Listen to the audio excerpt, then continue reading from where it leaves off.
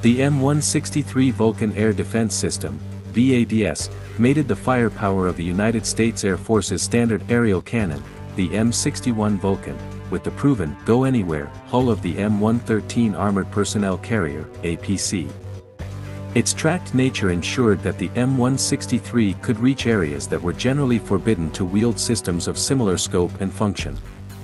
Additionally, the firepower inherent in the M61 Vulcan Gatling cannon brought about hardy point defense deterrent against any low-flying enemy aircraft willing to enter its available kill zone.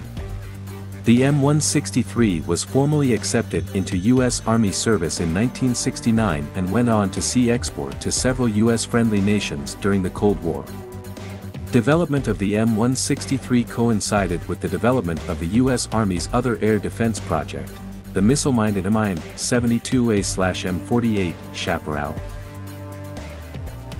The Chaparral system was also built atop the tracked M113 chassis and featured a forward-set cab for its operating crew and a positional, for-missile launch system mounting a surface-to-air version of the air-to-air AIM-9 Sidewinder short-range missile. The Chaparral served from 1969 to 1998 and nearly 2,000 examples were produced. The M163 Vulcan would be fielded alongside the M48 Chaparral to complete the network by providing a potent short-ranged 1-2 punch utilizing both homing missiles and voluminous fire. The strong arm of the M163 Vulcan air defense system was its installation of the M61 Vulcan cannon. The rotary cannon was 20 mm in caliber and fitted to a powered turret offering 360-degree traverse. Elevation was limited to +80 and -5 and effective range was out to 5 km depending on ammunition type. The cannon could be set to fire at a high rate of fire at 3,000 rounds per minute or low at 1,000 rounds per minute in 10, 30, 60, or 100 round bursts. The feed system of linkless in nature. Ammunition variety was key to the success of the M163 and differing types were eventually offered. This included armored piercing incendiary, high explosive incendiary, HIT, MPTSD, SAFI and APDS type rounds.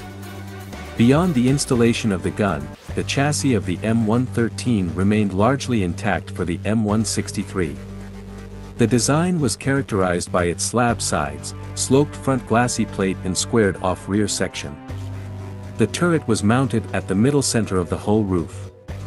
A pair of tracks straddled the hull sides and featured 5 rubber-tired road wheels with the drive sprocket at the front hull and the track idler at the rear. A crew of 4 was the operating ground and included the driver, seated at front left, the commander, gunner and loader. The rear loading ramp from the M113 was also retained. The power plant, seated in the front hull, is a General Motors 6V53 Series 6-cylinder 2-cycle diesel engine developing 212 horsepower at 800 RPM. In 1984, Lockheed Electronics Company introduced a modernization kit known as the Vads, Product Improved Vulcan Air Defense System.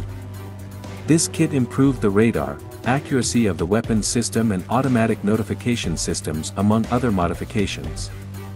The ability to fire armor-piercing discarding sabot ammunition was also introduced. The kit was aimed at reducing the gunner's workload overall. While primarily designed for the air defense role, the M163 Vulcan is now used more so in the ground support role due to her amazing ability to fire off a substantial amount of large-caliber ammunition. Additionally, the range of newer missile defense systems, other more modern close-in weapon systems and the advancing capabilities of enemy aircraft have all contributed to the lesser use of the M163 as a dedicated air defense weapon per se, though the type continues in operational service with a variety of operators as of this writing.